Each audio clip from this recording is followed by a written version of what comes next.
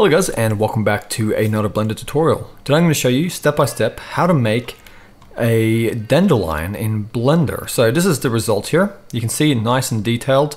We're going to make all of these little bits here of particle systems, and this is not meant to be hyper realistic. Obviously, if you wanted this to look really realistic, you're going to have to spend a lot more time with the texturing and materials especially, but this is just kind of a fun modeling exercise, and I will be uploading my final result to my Patreon as well. So if you want to make some dandelions in Blender, keep watching and let's make it.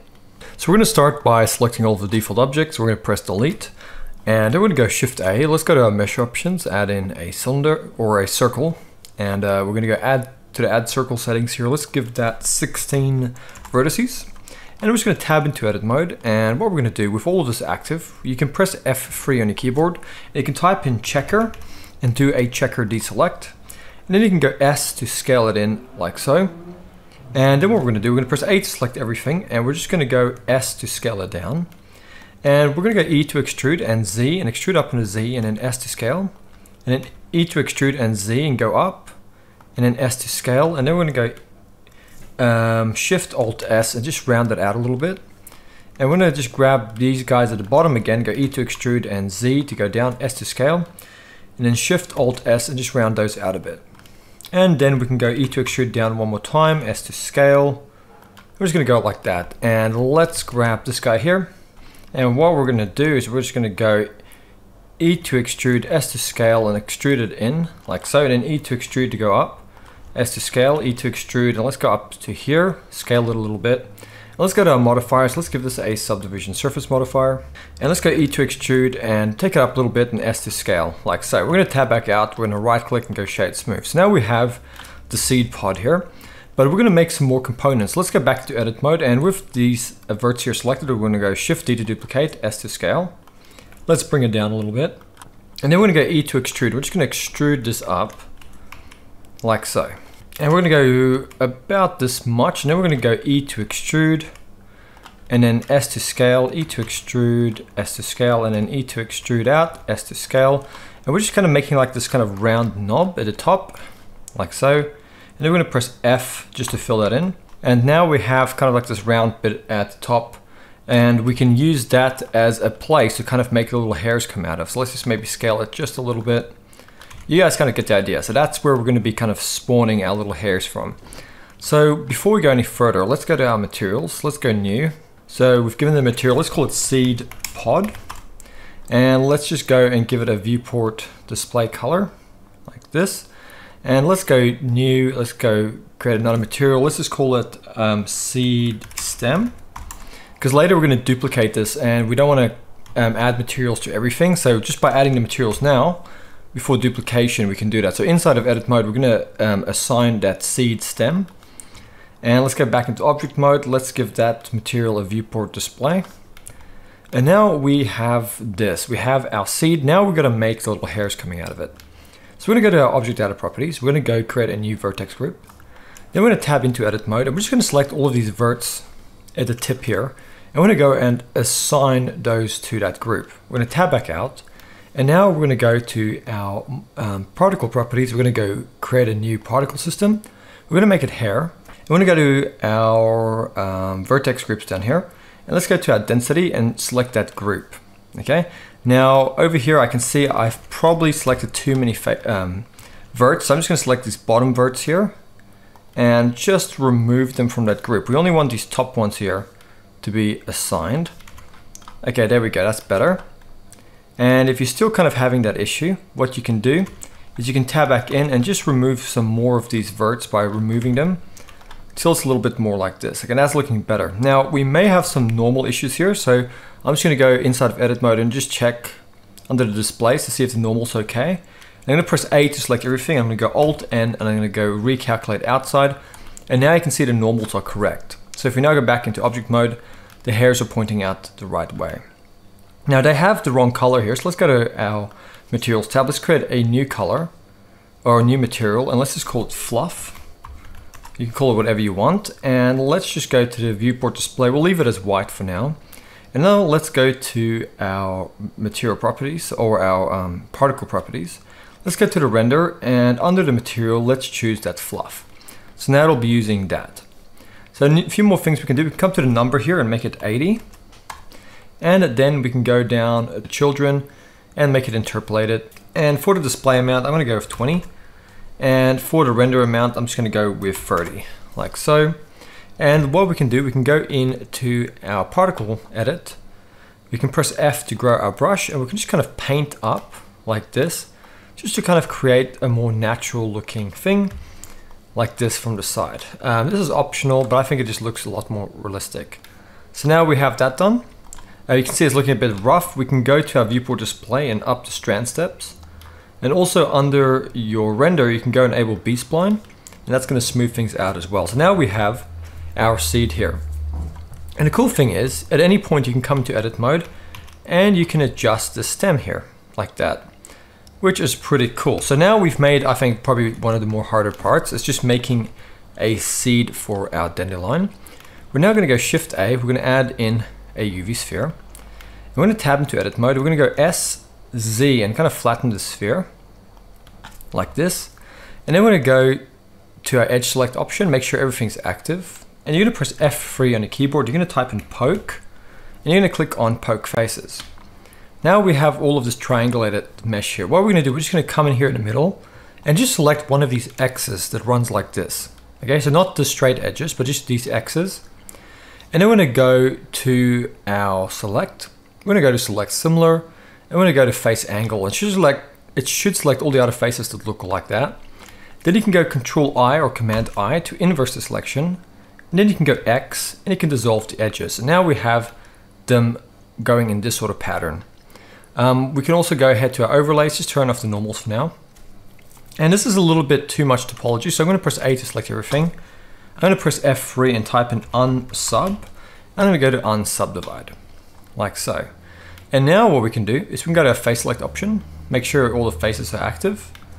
We're going to press F3 and we're now going to go extrude and type in individual. We're going to go extrude individual faces, right click to let go.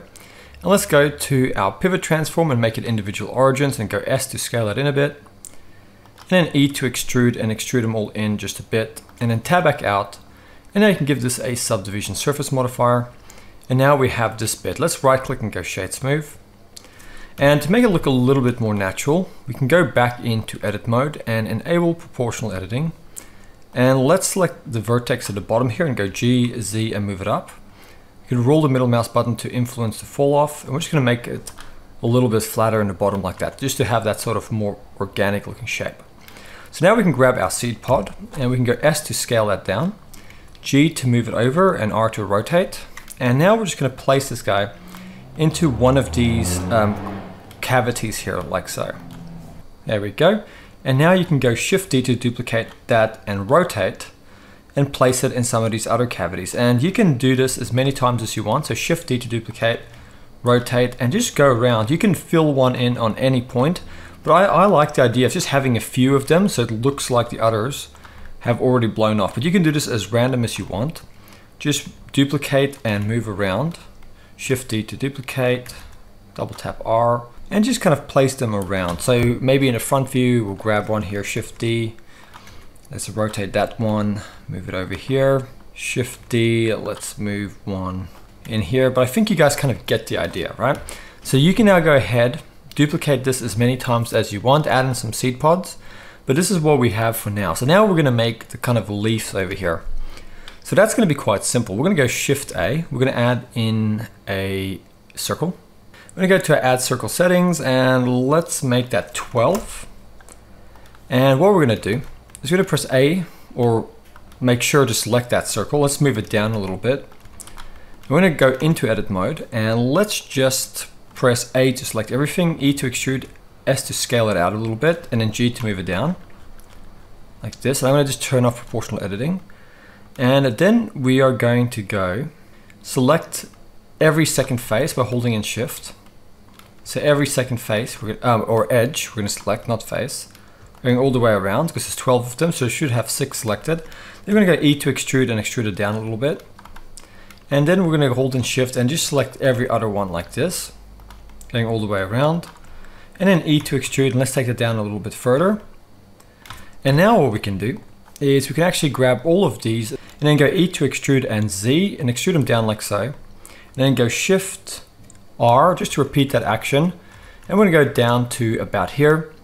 And then you can go over here to your transforms. Let's change it to individual. Let's enable proportional editing and let's go S to scale. And then roll the middle mouse button. And if you actually come here, you can turn off on connected only. And then go S to scale. And now you can see we're kind of doing this to all of them at the same time. You can increase the fall off all the way to the top. And now we have this. You can also now turn it back to median point. You can select some verts in the middle and go S to scale, like so. Just give it a bit more organic shape and then just go G, Z and move everything up till it's kind of touching over here like this. You can spend as much time as you want on adding this extra detail. You can make it look a little bit more random by lifting it more in some places and less in others. But one more thing we're going to do is we're going to give this a subdivision surface modifier. And then we're going to give it a displace modifier. And we're going to go new. Let's go to our texture properties and let's come to the type and change it to clouds. And now let's go back to our modifier. So let's just bring down that strength. And now let's give it a solidify. Give it a little bit of thickness, like so. And then what we're going to do, we're going to give it another subdivision surface modifier. I'm going to right click and go shade smooth. And now we have some of our dandelion leaves hanging like this. Now we can go Shift A and add in a circle. Let's just scale that, tab into edit mode and go E to extrude and extrude it down. Scale it a bit and then E to extrude like so. Scale it a bit, E to extrude down and tab back out. Let's right click and go shade smooth and we can also give that a subdivision surface modifier. And now we have our dandelion. So I'm going to quickly go ahead and I'll just skip this bit on the video because it's a bit boring, but I'm just going to go ahead and duplicate this a few more times. Okay, so I've gone ahead and duplicated that a few more times, just added a few more of these seeds. And now what we're going to do, we're going to go into our front view, we're going to go Shift A, we're going to add in a camera. And we're going to go G, Y and move back our camera. And we're just going to zoom like this and move up a little bit, get a nice shot. And then what I'm going to do is I'm just going to go Shift A, I'm going to add in an empty. Then I'm going to select all of the things related to the dandelion and holding in Shift, I'm going to select that empty and go Control P. I'm going to go Object, Keep Transform. So now they're all parented to that empty. So in my camera view, I can now go R to rotate, G to move, and I can move this guy over here like so. Just kind of get a bit of a cooler looking, more dynamic pose. Then I'm going to go Control B and just drag over my camera. That'll limit the rendering to the camera. We can go to our render settings and change the render engine to cycles. Let's make our device GPU, only if you have one. And then under the max render samples, let's make it 70.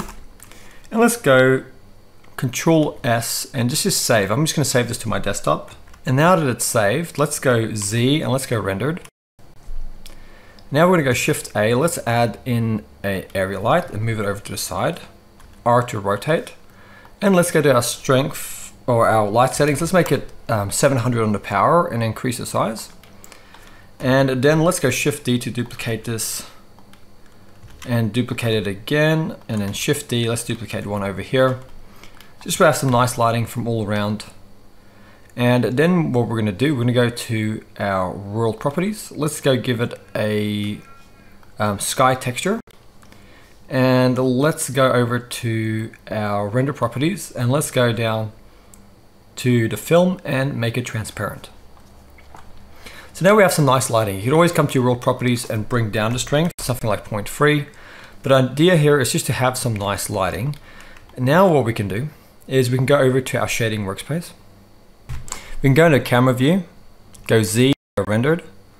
Now let's grab one of these seed pods and let's go to our materials we added earlier. And we're going to start with the seed pods and we're going to give that a darker kind of brown material. We're going to bring down or up the roughness a little bit.